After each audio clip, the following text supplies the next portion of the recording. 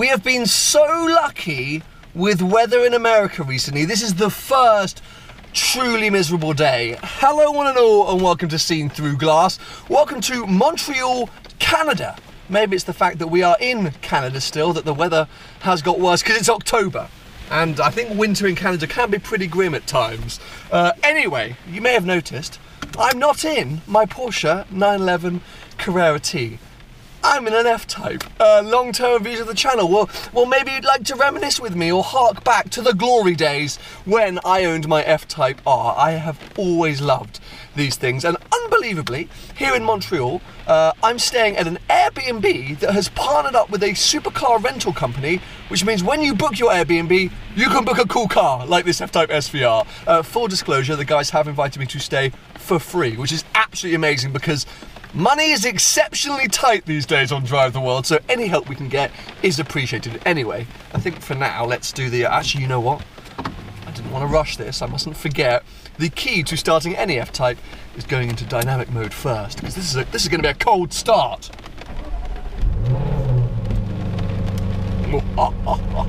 I love these things so much. Anyway, we're actually leaving Montreal, and I'm headed to Ottawa to meet up with the OB Prestige guys. But right now, putting the heated seated on, gonna get used to being back in an F-Type and make our way 2 hours outside of town in this horrible weather, and I'll catch up with you guys, I assume, just outside Ottawa.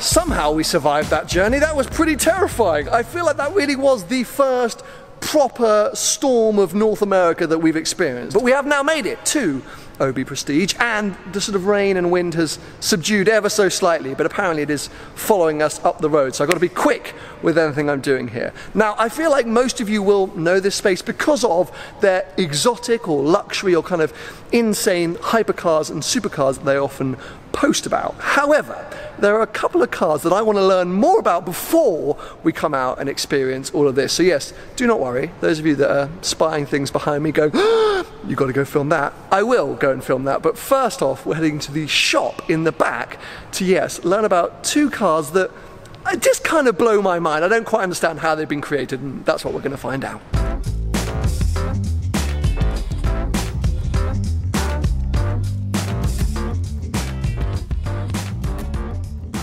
At maximum boost on Don't Blink, we have 2,500 horsepower, and on the GTR, we have roughly 3,300 crank horsepower. So that's a lot of power to handle, yes. We'll get to the in and out of what makes this car so powerful and so fast. So OB, when he started racing a bit of like gentleman racing with like road racing, circuit racing, and then the most professional thing that he started with was half-mile racing, and this was his first half-mile car that he actually built professionally to go race in the United States. Okay, so I don't feel like too many people take Lamborghinis for like their first half-mile car, and especially right? twin turbo it and take a 2012 SuperTrofeo Stradale, which is now one of the most like collectible Gallardos you can buy. Exactly right. So he named this Don't Blink. We wrapped it in chrome red, and we dealt with a company based out of Sarasota called Hefner Performance. Jason Hefner, who we know well and we've worked with for many, many years, is a leader when it comes to Lamborghinis and twin turboing. He's done a lot of Vipers, Mustangs, and then now Ford GTs and now Lamborghinis. And we started this project in 2014, 15. And like any race car, it's never done. You're always trying to go faster, you're always trying to improve. So the car started out with 1,200 horsepower, and now we're obviously double that, so very, very close to 2,500 horsepower, running 50 to 55 PSI a boost on the twin precision 82, 85 turbos. So is it hard to achieve those kind of numbers in a Gallardo though? Like, how many times did you have to trial things and they go wrong? I've personally split a lot of 5.2 liter blocks in half. And if you're the leader at the race and you're the one that has the fastest mile an hour or the most HP, you're the one doing all the research and development because you're going to find all the weak spots. So I would say anywhere close to 2,000 to 2,500 horsepower, depending on the type of original cast block that you have from a 5.2. Some of them are a bit weaker than others depending on the casting, but you can make that power. Now we're moving on to the billet blocks. So Hefner Performance has designed a complete billet block for these cars that we're doing in another Lamborghini that we have, which unfortunately is not here. It's at a shop being built. So that car is going to be making same amount of HP, but reliable. You know, don't have to worry that in 6th gear at 230 miles an hour, the engine just grenades itself and you got to figure out. That. You know, that's not what you're going for, I guess, with quarter mile racing. What's cool about it is that when you're in the car, in the rearview mirror, you see the engine. So when you see the explosion, I would say for that split second, you're like, whoa, whoa, whoa, whoa. That's awesome. So this is a custom deck lid that was made for this car. And originally, the Gallardo has a leveled deck lid. In this case, you can see the drivetrain's taking up a lot more room than on any standard Gallardo. So the big thing about this car, when Jason built it, we've had intercoolers that were separate from the intake manifold, but we went, he basically designed and machined this all in-house with his five-axis CNC. The intercooler core is actually built into the intake manifold. So the only piping you have is roughly 1.5 feet of piping from these turbos straight into the intake manifold that incorporates the intercooler. We see this in some factory cars, you know, whether they're German or domestic, or so this technology is there, but it definitely helps with servicing, keeping everything short and sweet. And when it comes to power like this, you know, eventually room and heat become a problem. So trying to really make it as you know, efficient as possible is what we're trying to do here. Trying to keep the heat away from the engine when it comes to exhaust. And this was a record car. This was a world record car. Right? Yeah. So it was holding the record when we were doing 233 miles an hour. This was 3 years ago. Ever since then, we've been doing a lot of local stuff. But I'd say that now the world record is close to 260 miles an hour. I think the quarter mile stuff gives, you know, it's a bit safer. It's funner in a sense. You race an opponent. Okay, well, talking about racing. Yeah. Let's move on to this. This is Alpha Queen. This is our first fully built quarter mile car. It's a 2009 GTR that's built by AMS Performance, that's based out of Chicago. And when OB wanted to do a quarter mile car, he was racing with his buddy Gideon, who also had a GTR built by AMS. They got to talking, and this car basically became a huge project for AMS, for us, for the racing team in general. We started originally with 2,000 HP and have crept up to the 3,000 horsepower mark. So to see that up front here, that's where you get to appreciate the Garrett GTX turbos, 80 millimeter inducer. So on the Lambos, we're anywhere between 50 and 55 PSI. On these cars, we're anywhere between 80 and 85 PSI. Oh my God. So everything's up front because you've got turbos, you've even got exhaust. Yeah. In front of the front wheels. So why this thing actually makes 3,000 wheel HP. So that's actually a 4.3 liter billet block, the Alpha Performance AMS built billet block. That's the only reason why it could handle 3,300 horsepower at 80 to 85 PSI, which I've already had the opportunity to try. It still blows me away every time we drive this car, just how powerful and raw it is. There's no time to think, there's only time to react. Sure. And that's when when driving a car like that becomes that much more serious, you just have to keep the car in a straight line. Yeah. Unreal. Well, absolutely amazing. Thank you so much for talking me through these things, because yeah, I don't think I've ever seen anything like it. So yeah, mate, I appreciate it massively. Thank you so much. Okay. And then we still have the factory ignition key that will cycle just one to 2, and then we let the car wake up. That pump you're hearing is an air pump that builds pressure because the transmission's a Hollinger sequential air shifted transmission. So no more of the E gear, the factory E gear. Okay, because I've got a clutch pedal. You have a clutch pedal, yeah, okay. Absolutely.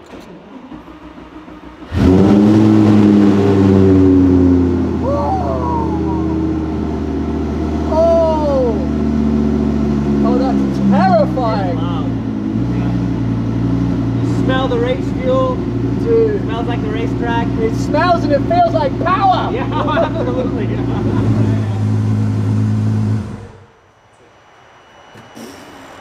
I'm gonna be honest, I was nervous with the Gallardo. I'm absolutely poutining myself about getting in this. So yeah, wish me luck.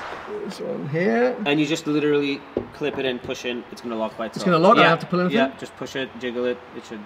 Eventually. Yeah, just get the angle. Yeah, voila. Okay. Yeah, so you feel the column right there. In this car, obviously the steering wheel, we have a couple of buttons here. When we want to do the burnout, when we want to do the rolling anti-lag, when we want to open the chute. Sure. To start the car, very, very basic. Foot on the brake, slap press the button, and the car is going to start. The kill switch in this car is actually outside. There's so much fuel demand from this car. This car uses 18 injectors. It's a 6-cylinder, so there's 3 injectors per cylinder.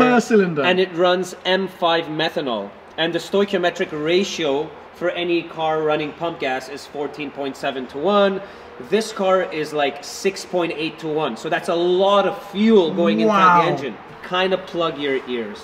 Should I put earplugs in? And hold your breath, because methanol is very, very toxic. So what are we doing? Yeah. We're doing this inside. Yeah. And I'm just gonna let this one run? Yeah, just let it run, yeah, totally. Honestly, he's putting earplugs in. No, you'll be fine, you'll be fine, you'll be fine. Yeah. Okay. It's part of the experience. Yeah, I've heard it before, you haven't. Okay, right, foot on the brake.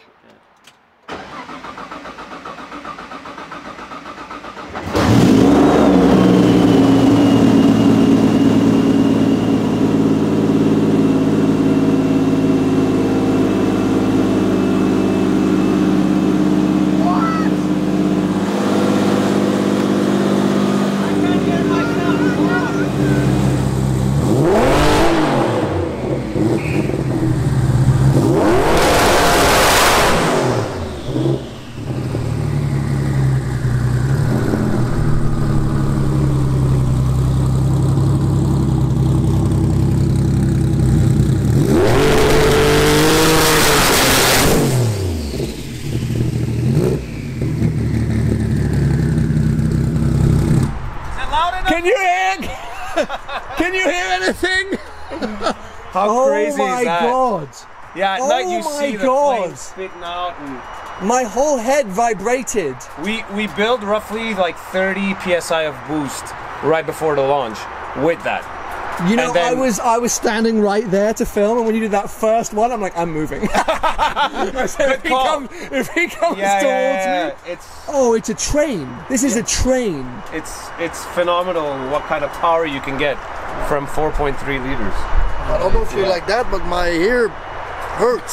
Yeah, it literally hurts. Right now. I don't know if it's the ringing from the carbon monoxide or... I think the thing that separates this car from other cars to me is this. It's like other cars can be loud, hurt your ears, make you plug your ears, but this moves you. Like, it's inside the chest. Unbelievable. Thank you so much for, I guess, demonstrating that, but dude, honestly, no problem. I appreciate it. Back now into the showroom, and because this is an active dealership and showroom, other people are here, so my inside voice is making a return to the channel. Unfortunately, Obi himself not here at the moment, so let's take myself for a walk around, see what is lying here, because there's some pretty special cars. Some of these are part of the private collection as well, so not all of them are for sale, but I'll try and point those out to you as we move around.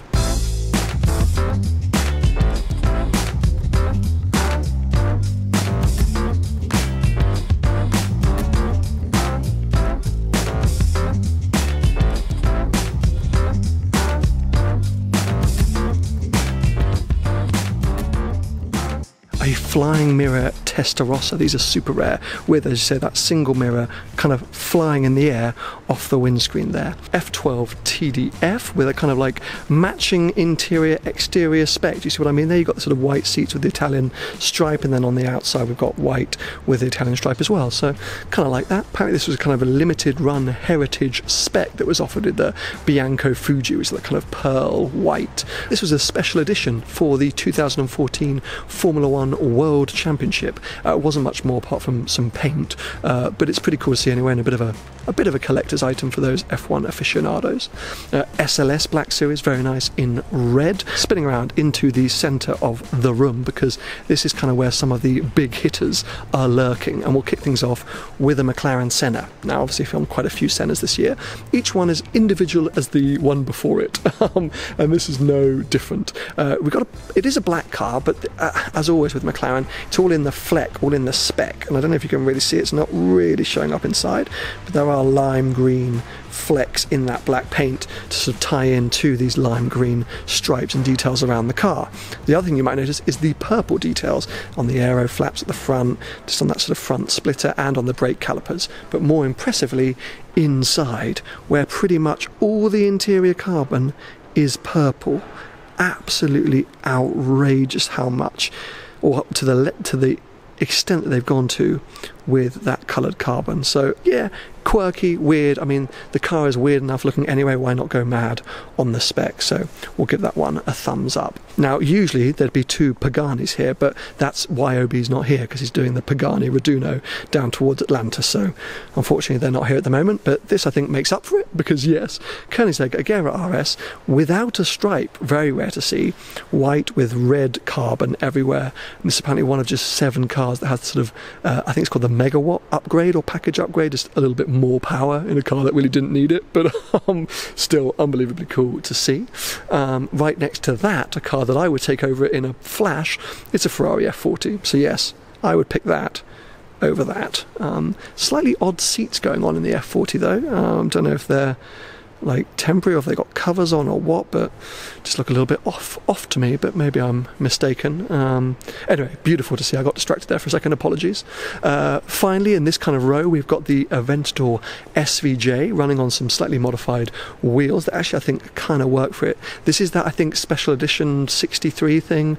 I really don't pay much attention to Lamborghinis, I'm sorry for those Lambo fans, but I know that this is an even more special or rare edition of the SVJ. Then we've got a GT3, GT3 RS, a nice Targa, a beautiful Dodge Viper in green, and then a C63S. Whew.